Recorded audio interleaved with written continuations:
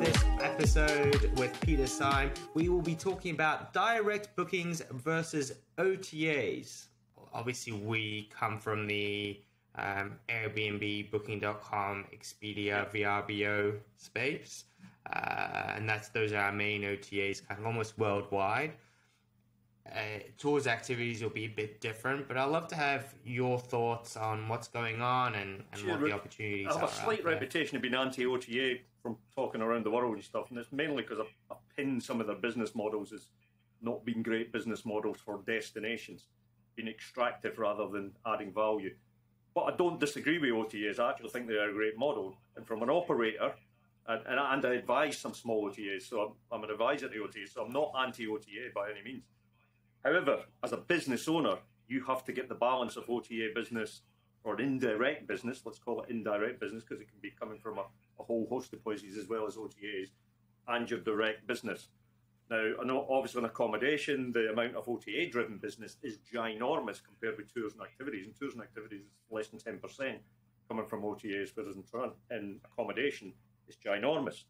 However, if you drill into accommodation, it isn't that ginormous in the big brands. When you get into Hilton, Marriott, the major global hotel chains, they've won back from the OTAs. They're up at 60, 70% direct, and then choosing where they put it through. Because they did go down the rabbit hole. They found the rabbit hole wasn't very nice when they got to the end of it, so they pulled back and invested billions to get their customers back and take ownership of the customers and reward them.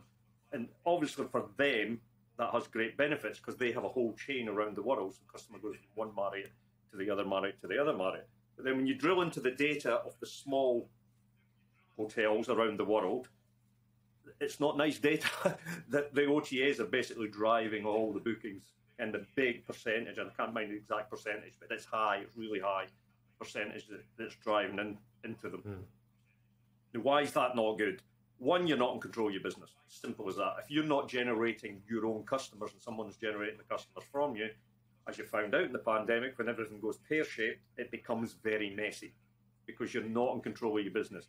It makes it really difficult for you to rebuild your business when things start to build again because you may not have the database, you've not got the relationships with the customers because they've got the relationships with the OTA.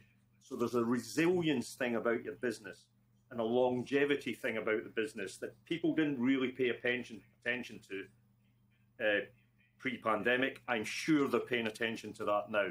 Customers are like oxygen to a business. If you have a customer base, you have more resilience in your business. Other people have the customer base who are lending them to you. You don't really have resilience in your business. So, and I'm not going to say what the right mix of OTA to direct is, because I believe every business is different and you have to go through quite a long workflow to come out with what is the ideal resilience for your business, also the ideal profit mix for your business. And the other challenge you have in accommodation is tours and activities, we can price up to deal with OTAs because they don't dominate the market. So if people want to sell by OTAs, they can price up in them because the comparison isn't too brutal in tours and activities. If you price up an accommodation and on Booking.com or Expedia.com and you're a 3-star city centre hotel, there's another 50, another 100, another 150 3-star hotels. And the unfortunate truth is in the hotel industry, beds have become a bit of a commodity. Therefore, the price point is really important. And in other activities, it's not as important, but the price point in the beds is really important when you're on an aggregator system. So you can't just stick another $30 or another $40 on your bed to take care of the OTA price because you may not get the bookings. So it's a much more difficult space. But then that comes back to the point, if you're losing at the booking point, you really have to make the value back when you get the customer in your hotel. Because again, that's when you have an advantage over the hotel, over the OTA. You have the customer in your hotel. There's good news about the pandemic. If there is good news about the pandemic, that's not much good news about the pandemic, but a little bit is we're seeing data of people going back to booking direct. So the swing from OTAs has slowed. It's gone back to the new. Every other disaster pre-pandemic we had in travel, the OTAs won. They left the disaster with a bigger market share. This time they haven't yet. That may change. So you've got to ask why. and this is only my opinion, the bookings went local. You don't need OTAs for local. So the more localized the bookings were, the more people felt confident to go direct. Therefore, the OTAs missed out. And that happened on a global basis. I've got one for you as well that we know from our research, is that it's very difficult for people to be able to ask kind of out of the box questions on an OTA. So you can't really ask about the in-depth cancellation policies. You can't really ask about cleaning policies. You can't ask those specific questions. So that also lends itself to that direct booking process where it's like, well, hold on, there's a lot more uncertainty. So I want to actually talk to a human being. So there's a lot more people picking up the phone or sending an email or just getting in touch to have those touch points that if something goes wrong. And I know for a fact I had this issue where I was booking a hotel in Sydney for a conference. I needed to talk to them just to say, look, I don't know what's going to happen next week. I think I'll come. I'm booking everything, but there's a good chance that everything's going to blow up because, they might shut the borders. And lo and behold, they shut the borders. And the hotel was fantastic in terms of their customer service. But had I booked through an OTA, one, they might not have cared about me because they're like, you know what, not our problem. And two, it might have been a lot more difficult. So that was the other reason as well on top of that, the local part, but also the fact that you just can't get the information from an OTA. Opportunity that's not going away anywhere quickly. So again, live example, last couple of weeks, I've been traveling to different countries. Getting in and out of each country at the moment is a mission. From a paperwork point of view, from a regulation point of view, from all the stuff you've got to go through, and it's different from each country depending on where you come from. Therefore, to me, that is a huge opportunity for hotels to be able to understand that, and it does take a bit of research from the staff to understand it. But if you can understand as the hotel owner and the hotel staff the pain that the customers are going through to get into your destination, they are going to be phoning you more, and you're going to be able there to reassure them and help them if you've got that knowledge base there. The OTAs are not going to be, they may do it in a digital form and it may be buried in frequently asked questions if you can actually find it on their site, that they won't make it that relevant because they'll just focus on the booking part of it. So that's not going to away in the next 12 months. It's probably not going away in the next 36 months. We're in this for the long period. So that has increased, the pain of travelling has increased somewhat, and it's not going away. There's a lot more regulation, a lot more stuff you have to understand, and the days of just bouncing about the world free-willy, knowing the system, has gone. Every journey takes a bit more research now. To me, that is a huge opportunity for the accommodation. Because the one thing the traveller needs is a bed. So that they may not book the tours and activities up front, they may not book the restaurants up front, they may leave all that right to the last very minute, and the transport in the city right to the last minute, but they're going to book the bed because they're worried about having somewhere to sleep. So that's, to me, is these people are having a hard time travelling at the moment. How can I position my business? I know they're going to speak to me, whether it's pre-booking or once they arrive, but I am going to speak to them. How can I help them with that pain that they're experiencing?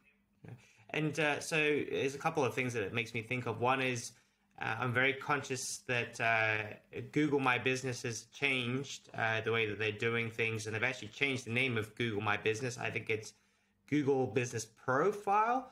And one thing they will be working on is trying to facilitate communication so they can remain digital, but it's as rapid as a phone call. Because there's a break there where if you call someone, you get through. If you send them a message, it could be an hour, 2 hours. It might be a day before you even get a response. So that's one part that they're trying to streamline.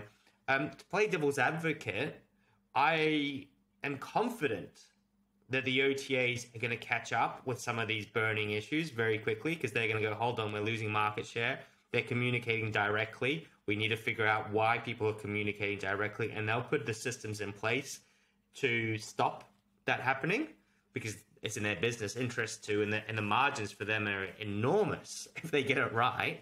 So I think that there's that. But then conversely, I think that you're right, that the opportunity is now, But I think that window where you said up to 36 months, I think it will close really quickly as those OTAs figure it out and they just go, oh, you know what, we've got this, because they're smart enough to figure that part out. Straightforward, the OTAs are going to collect more data than small operators are going to collect more rapidly, so they're getting the data going through.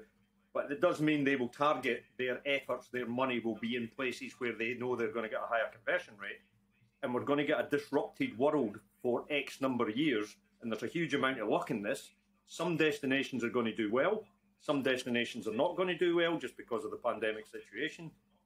And the OTAs will obviously be targeting the ones that are doing well because they have the data showing that there's X number of flights going there, there's X hotel rooms getting booked there. And then they also have the advantage of collective data if it's an OTA covering all the sectors. So yes, I agree, in the longer term, they have a distinct advantage. But at the moment, I do think operators have an advantage. One of the things that I just don't see operators doing, and it's so simple, hotels, tours and activity operators, they try to tell the customer how to communicate with them. Now, today's customer, some want to communicate by phone, some by email, some by WhatsApp, some by Facebook Messenger. If the Chinese come back, some by WeChat and Google Messenger. There's 6, there's more, right? So I've just had a pretty successful season with one of my businesses when we got open, and we took bookings on every one of these channels. So we have channels opened up to every way the customer wants to communicate with us, we will communicate with them, right? Because otherwise you're missing opportunity. Because some of these customers, going back to what I said earlier, psychology and it inhabits. They only communicate by WeChat. That's all they do. And if you're not prepared to take WeChat, you're not getting that booking. And then some of the operators who I do see communicating, the first thing they do, they get an inquiry, it comes in from WeChat, it comes in from Facebook Messenger, and they try to get them to fill in an email form or some sort of form or switch them to some other means. Leave the customer in the communication channel that the customer came in on, because that's where they're comfortable on. They feel comfortable on there. You're going to get a quicker response from them. When you get back to them, they're going to get back to you quicker, because that's what they're comfortable on. At some point in the conversation, it may make sense to jump out, normally at the transaction point, if you've not built the tech into the transaction. But you will increase your conversion rate if you open up your communication channels and communicate with customers on how they want to do it. And we can't dictate. And I don't particularly like Google Messenger, or the Google Messenger system. I don't particularly like it. I don't think it flows well, but I got a lot of customers from it. And WeChat, in a pre-pandemic, when I was doing a lot of work in Asia, I hated WeChat because the amount of incoming noise that came because of the way of Asian clients use WeChat was just all-encompassing. It was just too much. So I don't particularly like WeChat either, but I still use it because I do a lot of business in it. So my preference isn't the relevant thing, it's the preference of the customers. Whatever communication they want to do, I'm happy to communicate with them.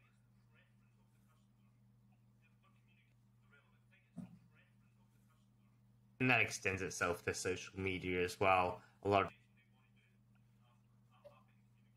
look at where they're hanging out and what platforms they're on, and then you can start to pick them up, and you can convert them and do what you need to do. A really interesting point that you raise about keeping them on the platform, and each time you try to divert them from that platform or put them onto your own systems, you're very likely to break the communication and break that. I mean, how great would it be is if you're on Facebook, for example, and you want to book a place, and it can all just happen within the chat, and then it's just done, and then you've got your booking and made. It will. And that will happen because it's in the interest of whoever controls the communication channels, WeChat, Facebook, Instagram, whatever the communication's on, will have booking systems in them soon. Facebook's already got various ways of doing it. It's not slick for travel, but that is coming. That it holds people on these platforms longer, and that's what these big tech companies want to do. And then there's a transaction fee in there, even if they don't. I mean, Facebook could do this. They've got the engineers to do it. They don't need to charge a commission. They just need to charge a transaction fee, and they make X billion in the first 2 months. And so this stuff is coming, but rather than waiting it coming, get used to communicating with your customers where your customers are at the moment. And then once there's booking in WeChat, if you talk to a Chinese guest in WeChat, they just book everything in there because it's all like the ecosystem's all in there anyway. Have you found a solution yet to combining all the different chat channels? Because my understanding is that right now it's sort of a big battleground as to who controls the communication channels. So they don't want to allow you to kind of centralize it as a user. Have you found any workarounds yet?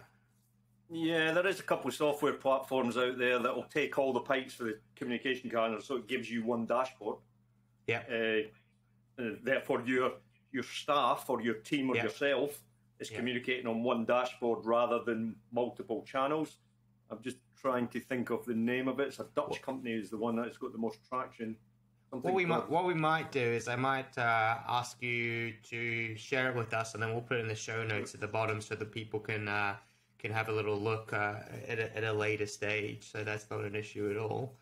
So just to sort of wrap up our discussion about direct bookings versus OTAs, did you have any other thoughts or input that you wanted to give on this topic? Operators really struggle with direct bookings. Now, I've built my businesses on being direct. We work with OTAs, but we're always in a high 80% direct versus the OTA. In fact, last year we're at 97% versus 3% channel. So I've always built my business in direct. Now I come from a background of doing extreme endurance events and climbing mountains and ultramarathons. Direct booking is the same as doing an ultramarathon, right? You're not in it for a 100-meter race. You're not in it for a 24-mile race. You're in it for an ultramarathon. It is a never-ending process, and it's a never-ending investment in digital footprint and creating your digital footprint and managing your digital relationships. It doesn't finish after 5 years, 10 years, 15 years, 20 years. I've been doing it since the 1990s when I started building websites. So you've got to accept when you want digital direct business, you're in it for a very long time, and the work doesn't get any easier. You constantly have to work on it. It's not something you do as a project and then forget about it. Obviously, you can use agencies to help you, and agencies come with pros and cons, but you're committing for the long term. And that's what a lot of operators don't really grasp. They think it's a project that they'll invest X amount of money, X amount of time, and it's not. It is a constant daily investment, not always of money, because once you've got a decent footprint, once you've got a decent digital presence, it's more an investment of time rather than money. But to get that, you have to invest time and money. Now, therefore, it's a calculation, should I do it or should I not? Well, and in most cases, I'll come out on then, yes, you should, but only if you've got the ability to commit the time to it, because the extra margins you're going to earn is more than going to pay for the work that you're putting in over the longer period. But you do really have to think in a multi-year environment. And again, come back to resilience of your business. At some point, you all sell your business.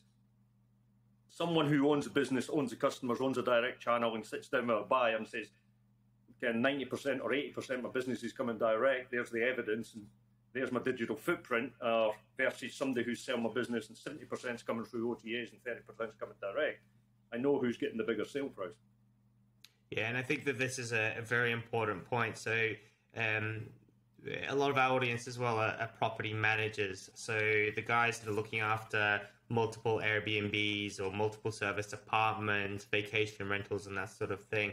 And for them, the transition into direct bookings has been very difficult because of understanding who their customer is and what their product is. But it's something definitely to take of note of the importance of it, especially if you're trying to build a business for the long term. Short term, sure, rely on the OTAs. In the long term, that's where you've got a lot of risk. If it goes wrong, if they switch you off of the OTA, if there's other environmental impacts, if there's different legislation impacts, all sorts of things, you want to have these different channels figured out well. And then, as you said, the other opportunity is for all the upsells, the cross-sells, and creating a better experience for the customers that you just can't do on an OTA. There's just no way to do that, to provide that level of experience. And what's happening, as you mentioned before, now the OTAs are wising up to it and say, we're going to take a clip of all of that because you guys aren't doing it, and they're getting better and better at it. So it's a good space to watch. Look, was there anything else just in case, because I know you've got a lot in locked away in there. Just on coming back to a lorry operators have started recently, the last few years.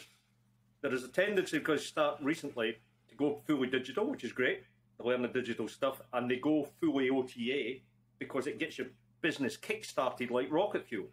So you can go from having no business to having lots of bookings within a year. And then there's a Tizens, they think, I've got a business. That's why they don't do the direct stuff, because they think, oh, this business stuff's easy. Why is everybody told me it hard? After 2 years, I'm getting hundreds of bookings a year. I'm getting thousands of bookings a year. It's all coming for the OTAs. Some of the older people, myself included, when we existed in business before OTAs existed, you had to do it the other way. You had to create your digital, your direct on the ground footprint and your direct on the ground network of chapping on doors and relating with other businesses. Then the web came along and you had to build your web footprint before it came on. The newer businesses tend to don't get past the speed of setting up with the OTAs. So the older businesses, it's to find that balance between the two of them. I often will love to get some of the newer guys and mix them with the older guys and say, right, your two heads together is the perfect solution, because you're great at doing this stuff, you're great at doing this stuff. But the best business model is when you mix the two of them together and find the balance. This is great. I could talk to you all evening, but I am very conscious of the fact that it's late for you. And I also need to crack on with my day. But look, thank you so much for imparting all this great knowledge. I really enjoyed talking about OTAs versus direct bookings. I love talking about all the ancillary services. It's such a huge opportunity moving forward and completely underestimated. And there's so much to be learned as well. Like we haven't got into the weeds of how to do it, which I guess is more episodes. And there's a lot of resources out there that you can get. Look, I want to thank you personally for your time, for spending it with us. I know that you're incredibly busy and that it's late over there, so that's incredibly appreciated. We'll put all the show notes at the bottom, so if anyone needs to get in touch or wants to get in touch, then please do. But as a thank you for your time, is there anything that we can do as a community for you? Hey, I'm on LinkedIn as my most B2B database. That's a whole different show, but I've been exceedingly successful on LinkedIn over the years. So LinkedIn, if you want to stay in contact, connect with me, LinkedIn's the place to place. And yet again, another massively underused, utilised asset that business people in the travel industry don't seem to use, but it's there with millions and millions of customers just waiting to be used for free. I can't stop you, can I? Now that I've got you going. Thank you so much. I appreciate it. Have a great rest of your evening, and I'm hoping that we'll talk again very soon. Okay, that's great, Bart. Thanks very much, and thanks to all your listeners. Thank you. Thank you. And please don't forget to subscribe, give us a like, share your comments below, and let us know how we're doing and if you've got any thoughts about the topics we covered today. Thanks once again.